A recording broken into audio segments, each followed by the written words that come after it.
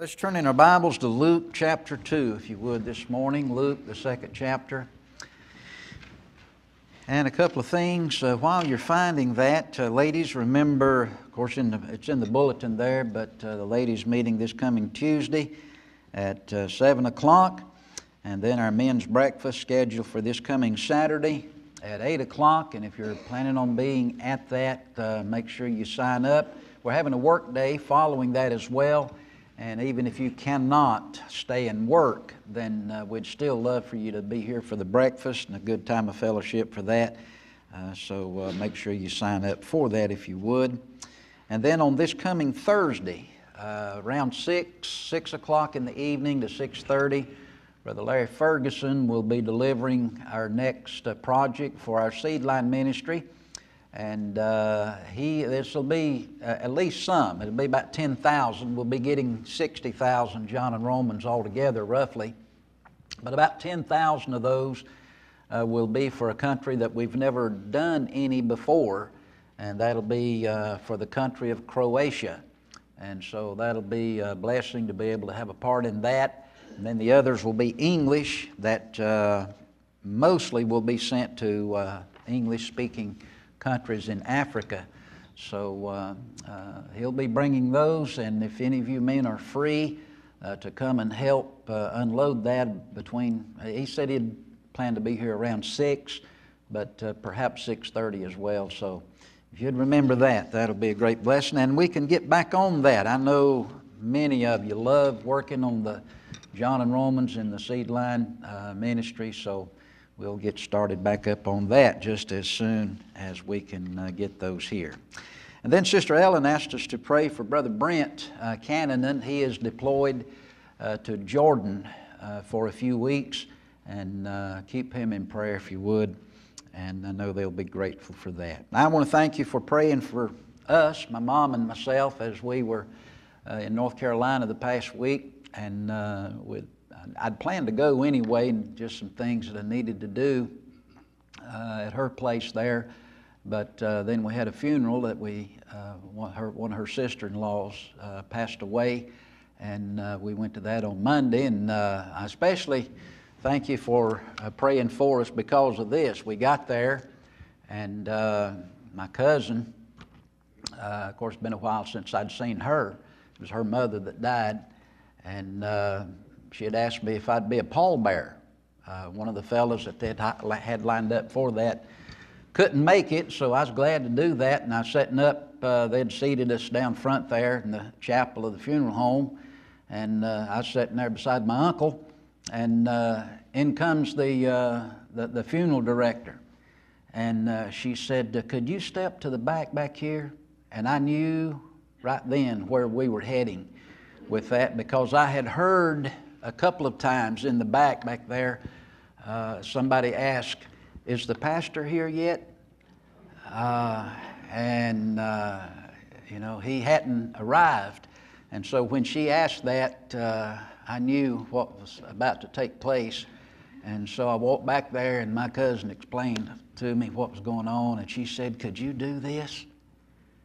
And I said, "Well, let's wait just a minute or two and see if he shows up."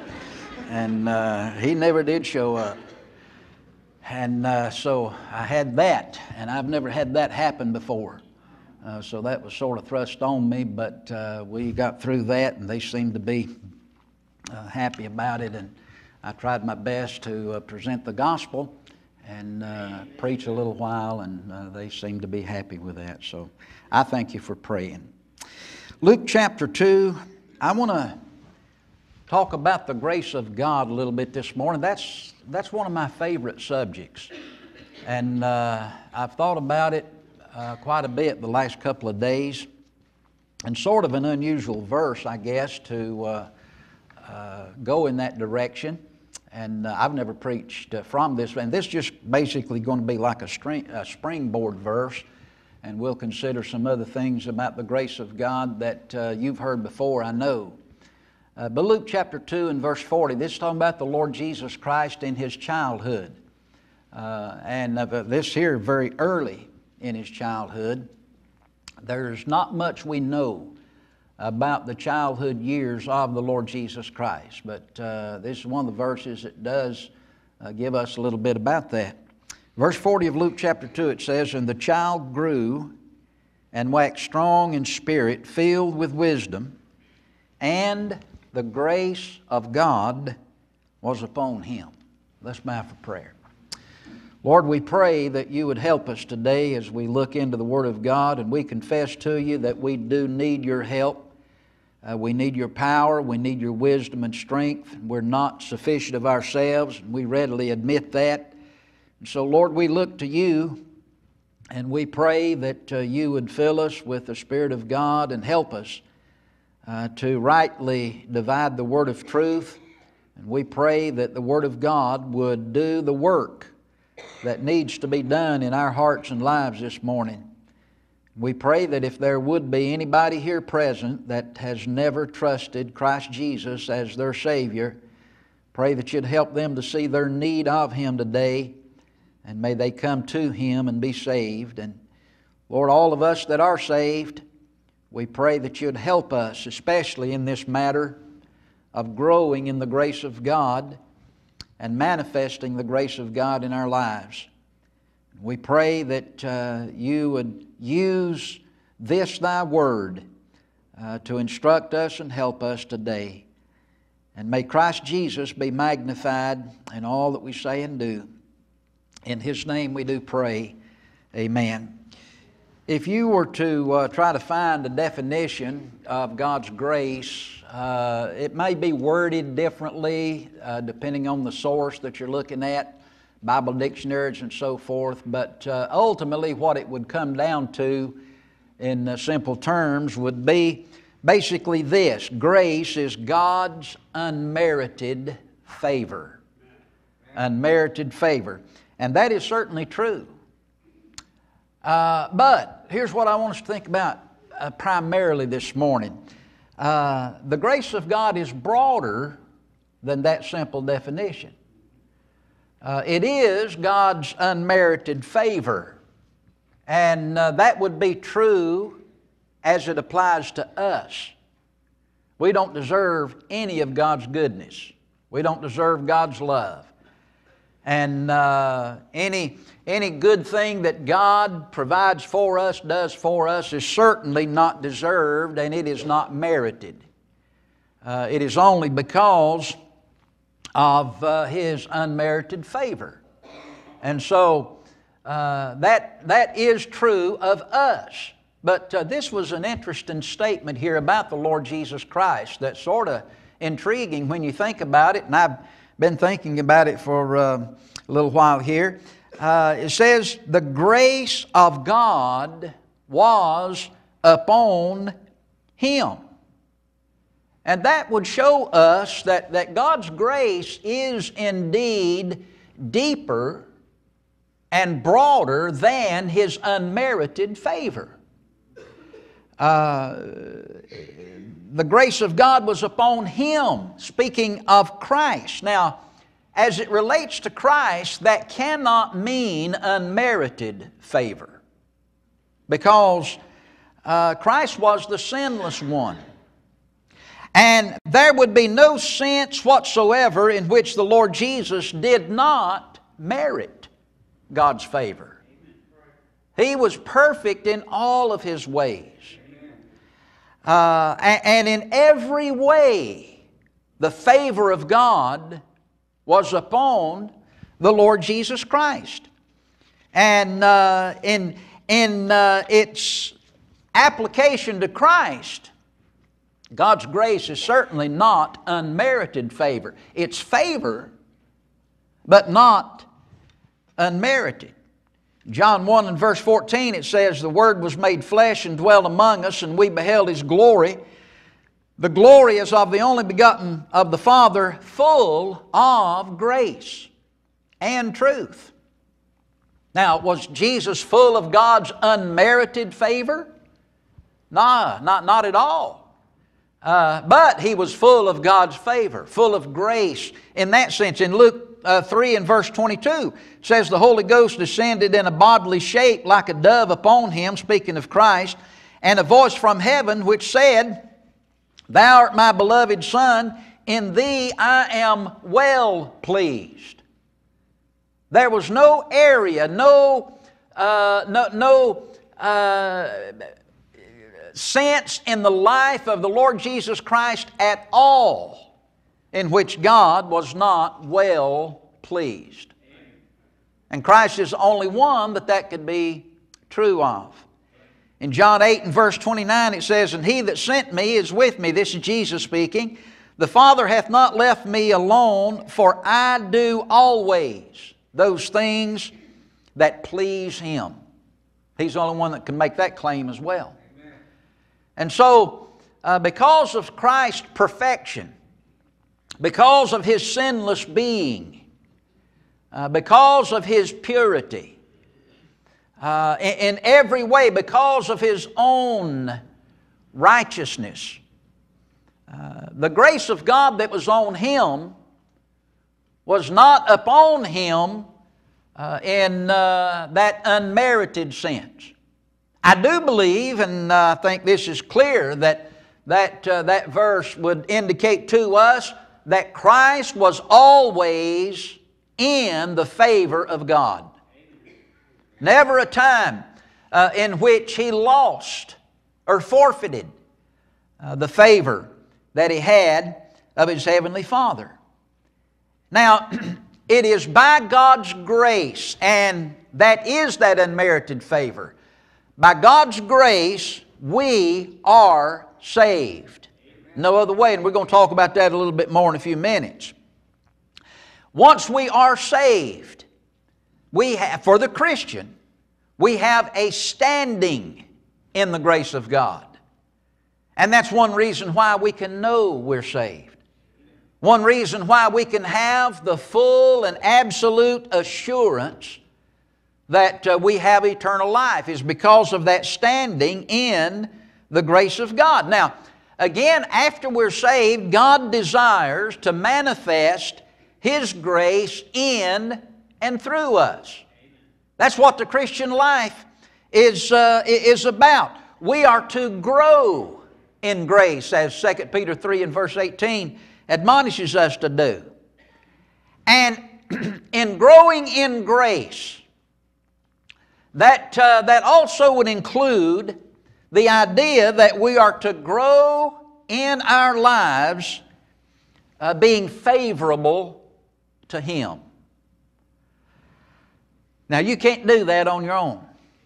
You can't do that in and of yourself. Now, we'll never in this life reach that state of perfection. We'll never get to the place that we can make the claim that we're sinless. I know there's some people that try to do that, but they're deceived, and they seek to deceive others when they say that. None of us are without sin. And so we're not like Christ in that sense. And we cannot be like Him in His sinless perfection. But we should have the desire in our hearts that once we are saved and we are established in the grace of God, that our lives are continually becoming more favorable to God. And that's simply known as Christ-likeness. The biblical term is sanctification.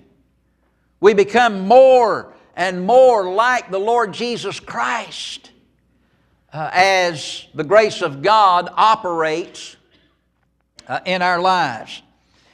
But we can't do that, as I said, in of ourselves. It requires our submission to God working in us. And God's grace is effected or made practical in our lives by our learning and listening and submitting to His Word. Brother John mentioned in Sunday school in here this morning about the importance, the necessity of the Word of God in God guiding us and leading us in our decision making and so forth. Listen to Acts chapter 20 and verse 32. We read this, "And now, brethren, I commend you to God and to the word of His grace, which is able to build you up." The word of His grace, which is able to build you up. Now, are you being built up in your life by the word of God's grace? That should be taking place in all of our lives if we're saved. In 2 Corinthians chapter 9 and verse 8, listen to Paul's testimony here. He said, "And God is able to make all grace abound toward you." God's able to do that. All grace abound toward you, that ye always, having all sufficiency in all things, may abound to every good work. God's grace is available to us in abundance. And it is to be manifested in our lives in abundance. This is one of the things that I was thinking about earlier in thinking and meditating on the grace of God. And bring it down to a personal level. Is the grace of God being manifested in my life in an abundant way? Boy, it should be, shouldn't it? My life, your life, if you're saved, should be a testimony to the abundant working and power of the grace of God that He's provided for us. And so, in the first place, that is true in practical Christian living. God's grace in practical Christian living. Day by day. Just the normal Christian life is God's grace being manifested in yours and in mine. Again, listen to what Paul says in 2 Corinthians 1 and verse 12. "For our rejoicing is this, the testimony of our conscience, that in simplicity and godly sincerity, not with fleshly wisdom, but by the grace of God, we have had our conversation in the world, and more abundantly to youward." Paul's giving his own personal testimony there, that he's had his conversation, his manner of life, his lifestyle will be a word that we use a lot today. He said that's been abundant toward you by the grace of God.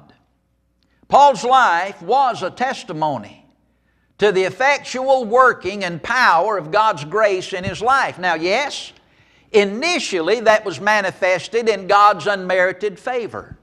Paul didn't deserve salvation any more than you do or I do. He was saved by grace. We're saved by grace, that unmerited favor. But since he got saved, he allowed God to work in his heart and life to the point that God's grace was manifested, and really it was on exhibition. It was on display in his life continually. And that's the way it's to be with us too. And there are a couple of things practically again that come to mind here that I'd like for us to think about just for a minute or two anyway. God's grace enables us to have a proper view of ourselves. You know, I'm finding more and more that problems that people have, problems that I have, a lot of times, if not most of the time, can be traced to self. And a misconception or an opinion of self that is not right. In Romans 12 and verse 3, it says, "For I say, through the grace given unto me, to every man that is among you, not to think of himself more highly than he ought to think." And again, that would take care of a lot of things right there, wouldn't it? Not to think of himself more highly than he ought to think, but to think soberly, according as God hath dealt to every man the measure of faith. Now, if we miss, or we ignore, or we neglect or take for granted the grace of God in our lives, we're very likely to end up having a false opinion about ourselves. We'll do just the opposite of what we're told to do there in Romans 12 and verse 3. Not to think of himself more highly than he ought to think. And that really is an attitude that ultimately leads us to think that we are better than others. We like to elevate ourselves, don't we? We like to promote ourselves. And that kind of thinking will often lead to an ingratitude towards God. If I neglect the reality of God's grace in my life, then it won't be long before I'm going to be characterized by ungratefulness, unthankful in my life. Listen to 2 Timothy 3. You remember what he says. By the way, gratitude. Gratitude to God is a great motivation to serve Him and to live for Him. And I can't help but wonder sometimes, if we preachers, sometimes we try to pump and prime and we try to do everything to get people to do right, people to live right, people to live in obedience to God and just simply live to His honor and glory. And I wonder often if people were just simply as thankful as they should be for the grace of God that's been manifested to them in Christ. That right there would motivate them to be faithful to serve Him. But ingratitude, boy, it's a problem. It's widespread. In 2 Timothy chapter 3, Paul prophesied the day that would be characterized by ingratitude. In verse 1 of chapter 3, he says, "This know also, that in the last days perilous times shall come. For men shall be lovers of their own selves, covetous, boasters, proud, blasphemers, disobedient to parents, unthankful, unholy." And the thing that we should be most thankful for is God's grace in our lives manifested in Christ. And if you are truly grateful to God for the salvation that He's given us, would that not motivate us to want to live for Him and honor Him and glorify Him in our lives? But you know as well, all you got to do is just look around and you'll see that we live in a day when ungratefulness, ingratitude is rampant. Our daughter, Tracy, she teaches first grade down in Fayetteville in a Christian school. And of course she was there with us. She spent her spring break helping me. And I'm in debt to her now because of that. But she was glad to do it. But we were talking and she said that this group of first graders that she's had this year is the most selfish and ungrateful class that she has ever had. She's been teaching, I think, 9 years now. And she gave this an example. She took them on a field trip the other day to Krispy Kreme.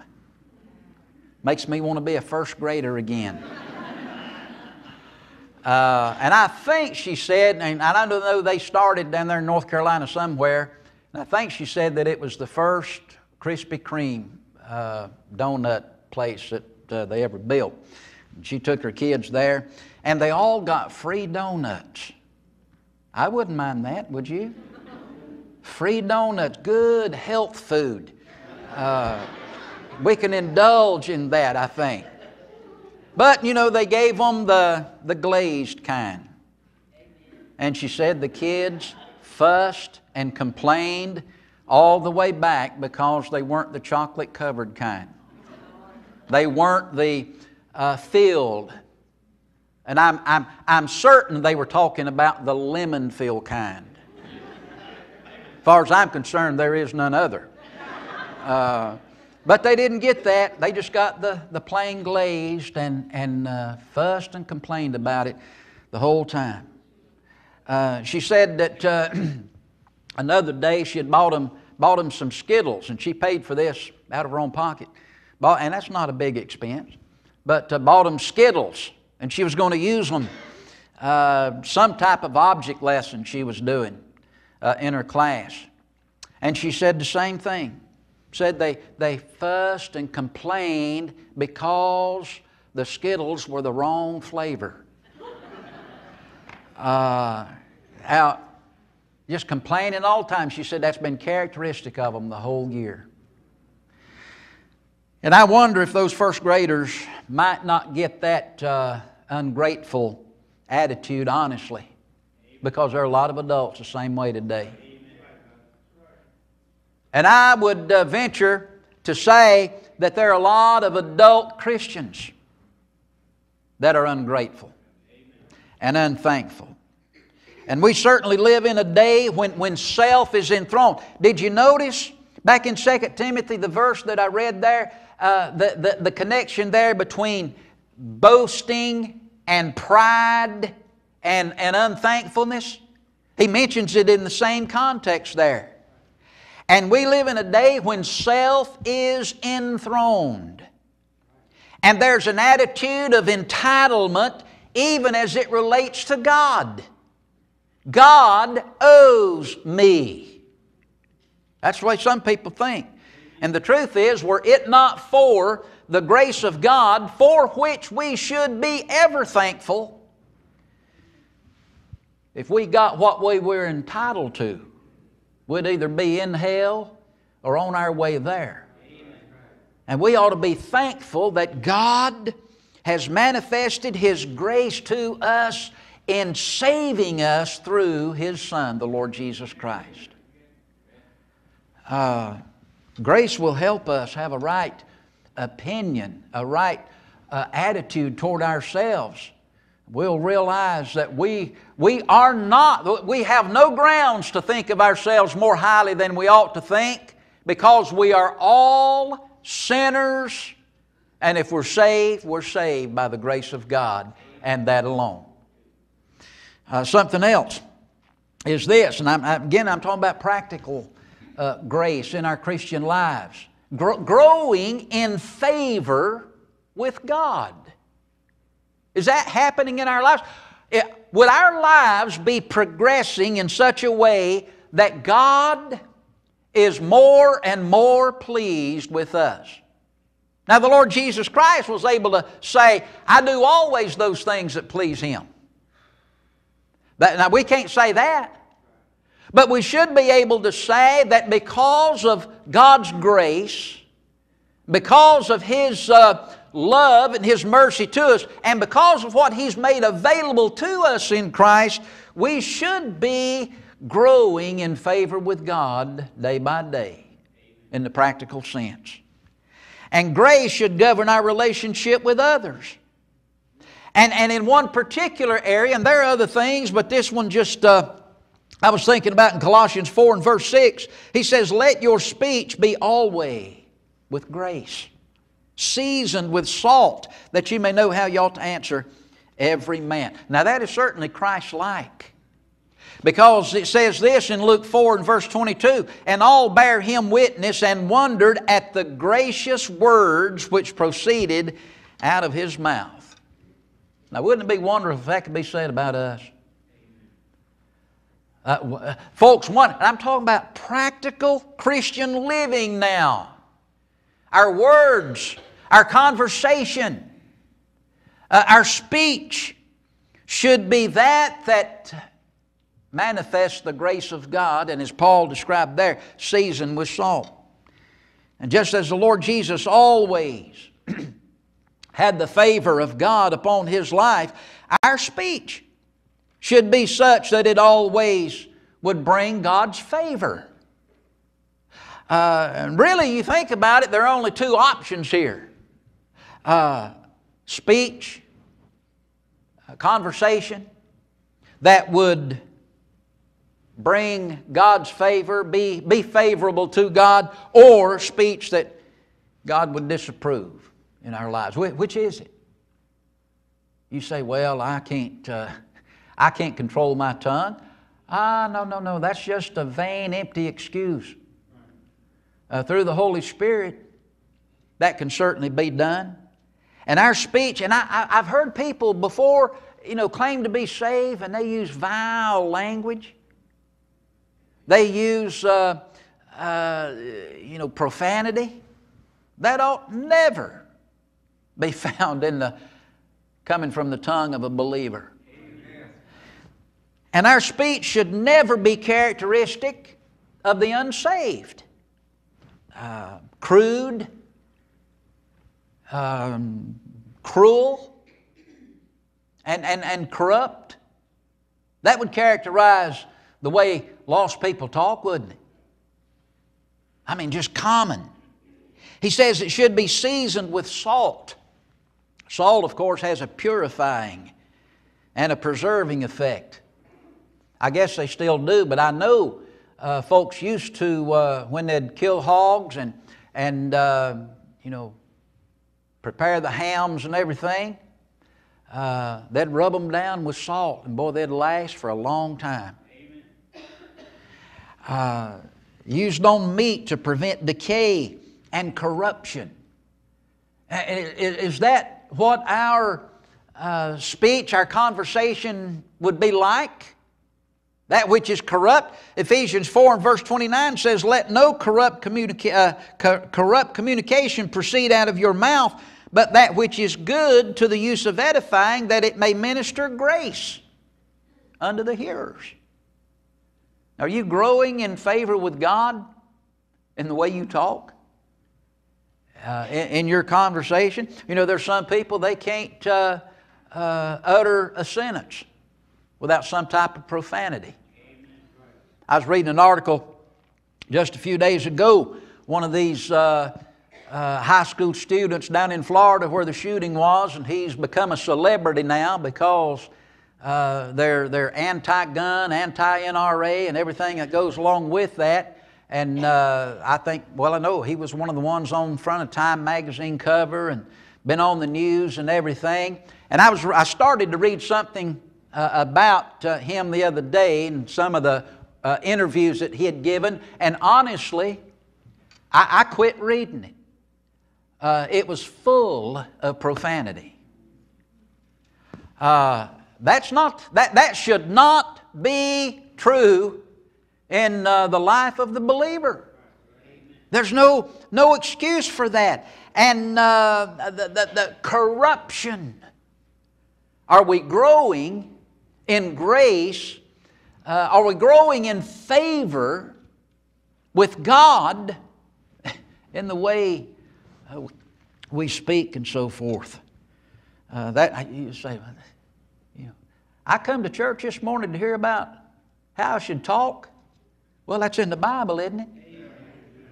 And did not Jesus say that what comes out of the mouth reveals what's in the heart?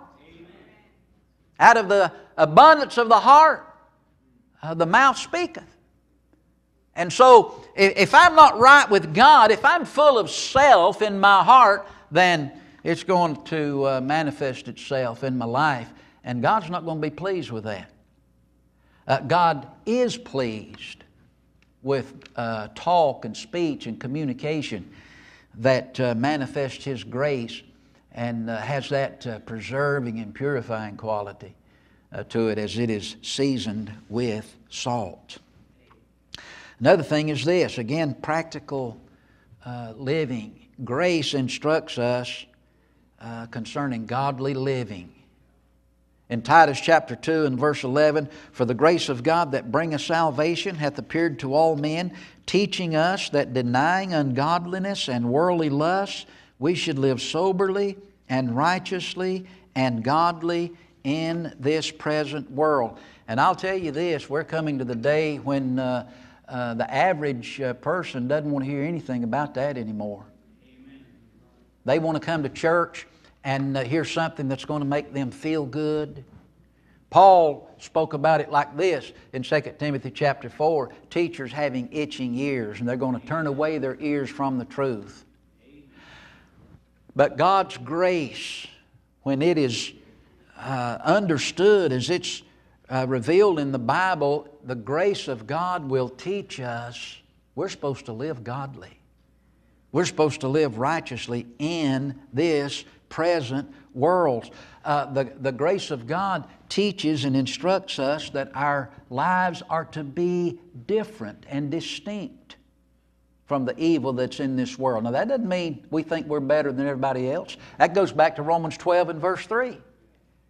Don't think that you're better than somebody else just because you're saved. No. Don't think you're better than somebody else just because in your mind you may be more dedicated and more devoted than other people are. No. We must always remember, like Paul said, by the grace of God I am what I am. If his life was anything that God would be pleased with, Paul understood that it was because of God's grace to begin with. So we're not talking about the attitude that because you do things or you don't do things that other people might do or don't do, that makes you better than them. No. But it is a matter of wanting God's favor. Wanting God to be pleased with our lives. And the distinction that is to be present in the life of the believer would include denying ungodliness, denying worldly lust, worldly desires, living soberly. That's not just talking about not getting drunk and that type of thing. That's talking about our mind. Being sound-minded. We think right. We don't allow this world to dictate to us how we think. And boy, we're doing a lot of that, aren't we? We allow God in His Word to govern and guide us in our thinking and in our behavior. And so, God's grace is to be manifested in our lives in a practical way. We're to be growing in that grace, growing in favor with God as His grace controls us more and more and more day by day. Another thing is this: God's grace includes, now it does involve and include His unmerited favor. But don't forget, it's broader than that. God's grace includes God's enabling power in our lives. That would especially include God's power in difficult times and difficult circumstances in our lives. And we've preached on this often before, really not too long ago, this same passage. 2 Corinthians chapter 12 and verse 7. Paul's thorn in the flesh. And he says this: "And lest I should be exalted above measure through the abundance of the revelations, there was given to me a thorn in the flesh, the messenger of Satan, to buffet me, lest I should be exalted above measure. For this thing I besought the Lord thrice, that it might depart from me. And He said unto me, My grace is sufficient for thee." Boy, isn't that a wonderful statement God gives us? My grace is sufficient for thee, for my strength is made perfect in weakness. And then Paul's response is this: "Most gladly, therefore, will I rather glory in my infirmities, that the power of Christ may rest upon me." God's grace in His strength, His power, or God's grace really is, in this regard here, in this application, God's grace is His strength. It is His power available to us and enabling us, empowering us in our weakness. There are a lot of things in life that you experience that you get to the place to where you just have to admit, I can't do this. I can't endure this. I can't see this through in my own strength. And I'll not ask for a show of hands or anything, but I would be surprised if most of us that have been saved any length of time at all have not been to that point in our lives. We use the term, come to the end of my rope. You ever been there? And you recognize, I just can't do this. Aren't you glad that God's grace is available? That God's grace will help and will strengthen in your weakness? That's exactly what he said to Paul there. My strength is made perfect in weakness. Well, somebody's going to have to acknowledge weakness, aren't they? And that's got to be us. If God's strength, if His grace is to be manifested, then we got to realize that we're not sufficient of ourselves. And we're wise to remember that those times when we get that way are really, in reality, God's opportunities to magnify His power, His strength, magnify Himself in and through us. And Paul's attitude certainly reveals the attitude we should have. In verse 9 he says, most gladly, therefore, will I rather glory in my infirmities. I don't believe I've got to that point yet when I could say, most gladly, therefore, will I rather glory in my infirmities. Now I hope I'm learning that. I hope that I am growing in that capacity to where I can acknowledge and even rejoice in my own weakness so that God can manifest and reveal His strength, His power in and through me. In 2 Corinthians chapter 12 and verse 10, Paul says, therefore I take pleasure in infirmities, in reproaches, in necessities, in persecutions, in distresses for Christ's sake. For when I am weak, then am I strong. Now let's remember, that's where God desires that all of us be. He desires that we recognize our weakness so that He can manifest His grace, His strength to us. Also in Hebrews 4 and verse 14, seeing then that we have a great high priest that is passed into the heavens, Jesus the Son of God, let us hold fast our profession. For we have not an high priest which cannot be touched with the feeling of our infirmities, but was in all points tempted like as we are, yet without sin. Let us therefore come boldly unto the throne of grace. Why?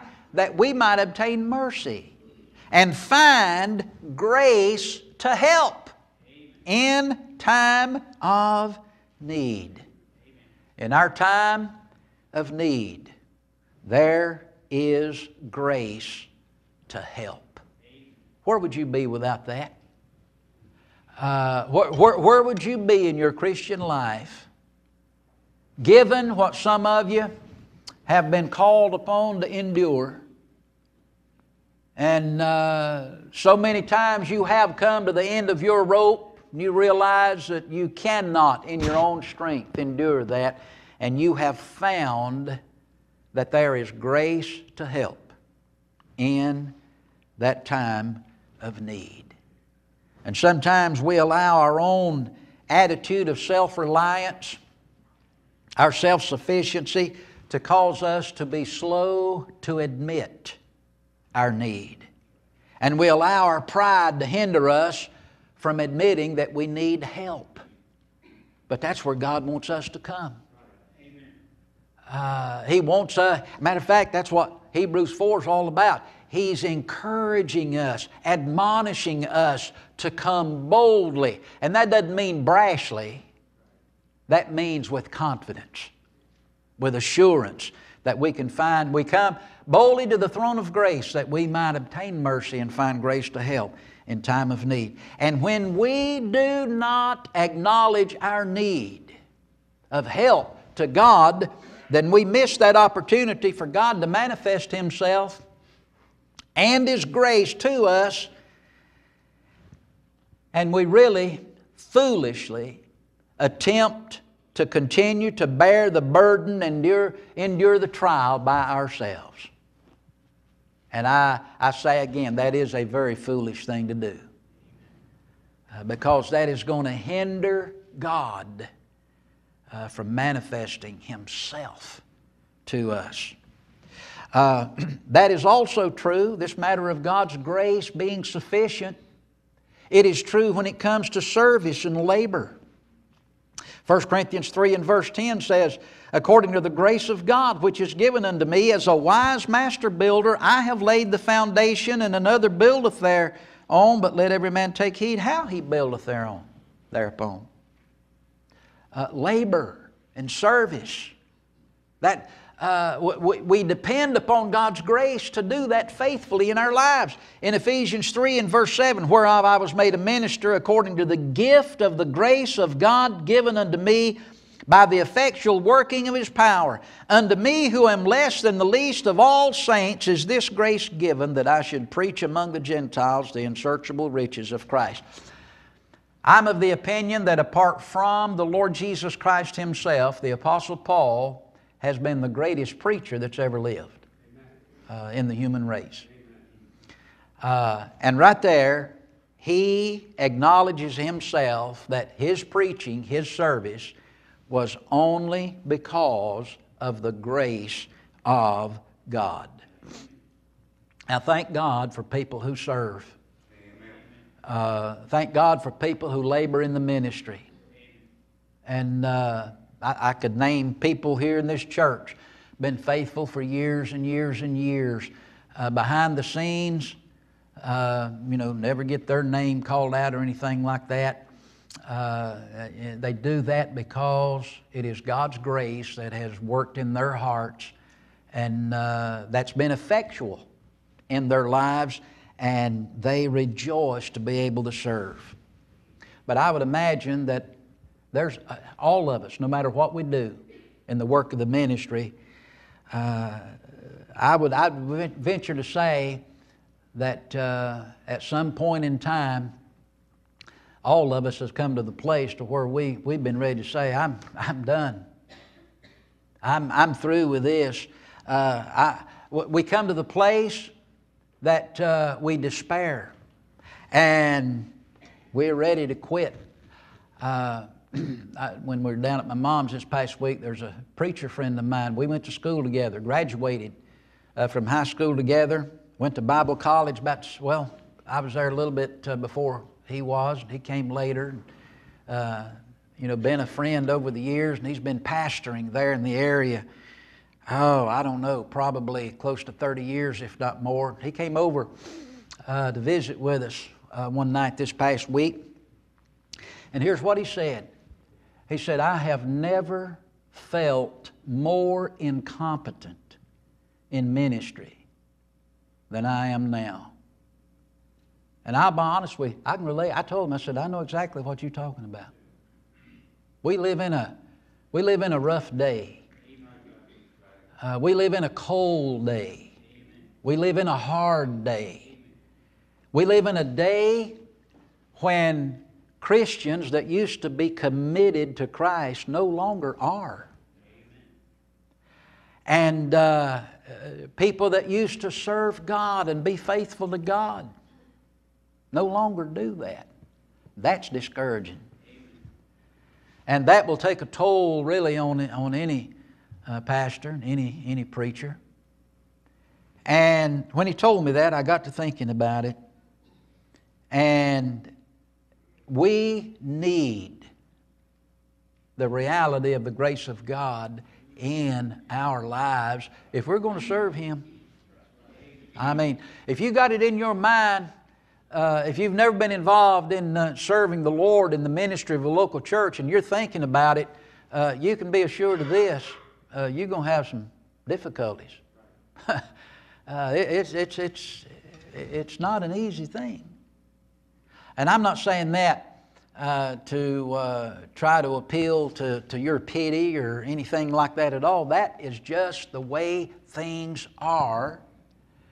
And it magnifies or at least in my mind for myself, it magnifies my need of growing in grace day by day. And I need to continue, all of us do, I believe, we need to continue to allow God to work in our hearts and lives in His grace. Otherwise, we're going to become disheartened. We'll get to the place of despair, and we very possibly could quit on Him. And that's not where He wants us, is it? He wants us to serve Him and live for Him and honor Him and glorify Him. Quickly, my time's about gone, but let me mention this. This really is the beginning when we're thinking about grace. And this goes back to the unmerited aspect of God's grace. We must make sure that we have our standing in the grace of God. In other words, we need to make sure that we're saved. In Romans 5 and verse 2 it says, by whom also we have access by faith into this grace wherein we stand and rejoice in hope of the glory of God. That's our eternal standing. He says this in Romans 3 and verse 24, being justified freely by His grace through the redemption that is in Christ Jesus. Justification is a state of being justified. The believer does not hope to one day become justified. Being a Christian is not working and trying to do your best, and hopefully one day you'll do enough and God will justify you. No. Being justified freely by His grace through the redemption that is in Christ Jesus. It is a state of being, and it's not a goal to strive for. We are justified by His grace. That's one of the great differences between a work salvation and Bible salvation. Or I should say a works religion, works-based religion, and Bible salvation as it's taught in the Word of God. Ephesians 2, you know it. Verse 8, for by grace are you saved through faith, and that not of yourselves. It is a gift of God, not of works, lest any man should boast. Salvation in Christ is the foundation upon which our lives, our works are to be built. And to try to live a life of good works without a standing in Christ will prove to be fruitless and vain and ultimately tragic for all eternity. This is a weak illustration, but it's something fresh on my mind, so I thought I'd use it. One of the things that I needed to do when we were down in North Carolina is my aunt and uncle, actually it belongs to all of my mother's, her and brothers and sisters and so forth. The house that my grandpa and grandmother bought back in 1946, they lived in it all the time, ever since I remember, till they died. And then my mom's oldest sister lived in it till she was 92. She died about 4 years ago, and it's been empty since then. And of course, that's not good for it. And I got an aunt and uncle that live right below my mom, and they've been taking care of it. And they're both getting up in years, and they're just not able to do that anymore. So they need to try to sell it. And they called the other day and wanted to know if I wanted some of the furniture out of it. And it was a bedroom suite that my mom had bought her mother back in the 40s or the 50s. I can't remember now. Oh, it's an antique. And of course, we didn't have room for it or anything, but Tracy said she'd like it. So I needed to go down there and get that. And well, we loaded it up and transported it down to Fayetteville. And I thought I had it. I tried to do things the cheap way.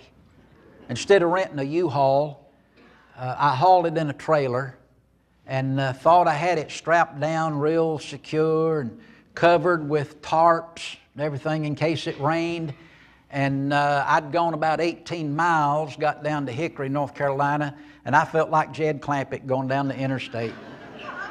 Tarp flying everywhere. Furniture looked like it was shifting.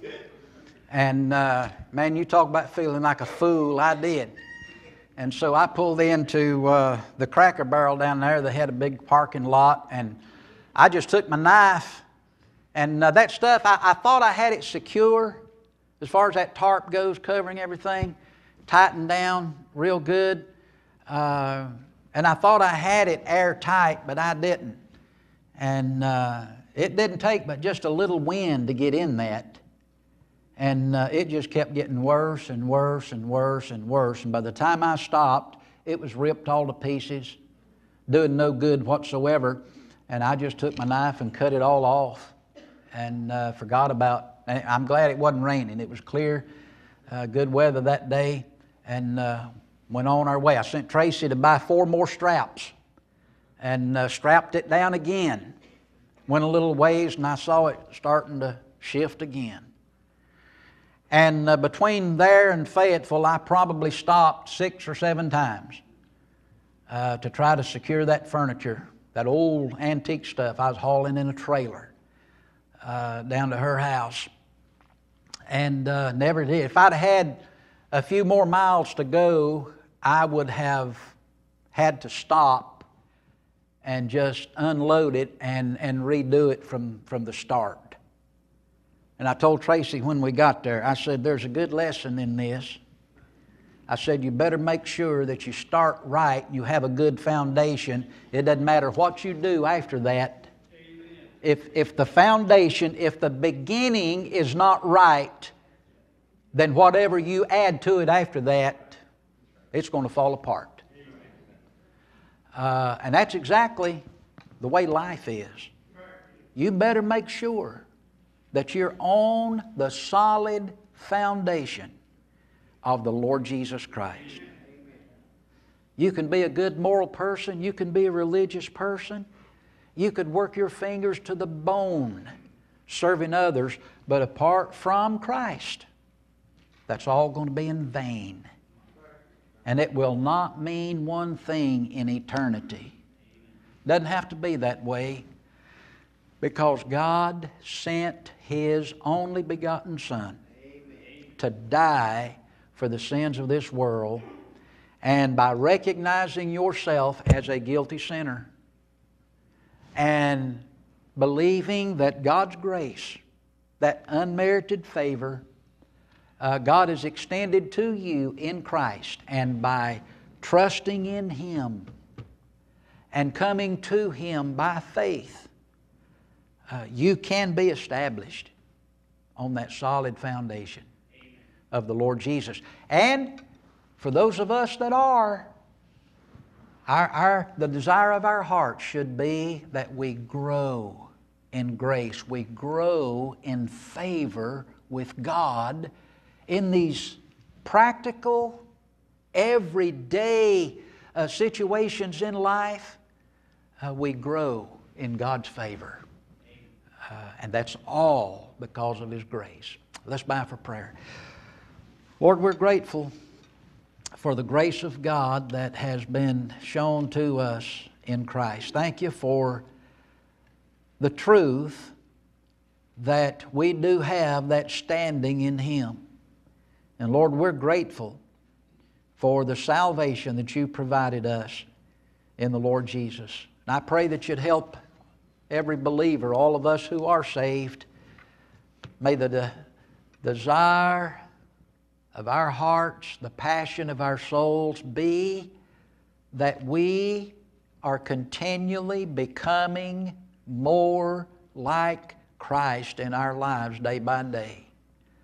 Lord, we pray that we would allow the grace of God to work effectually in us.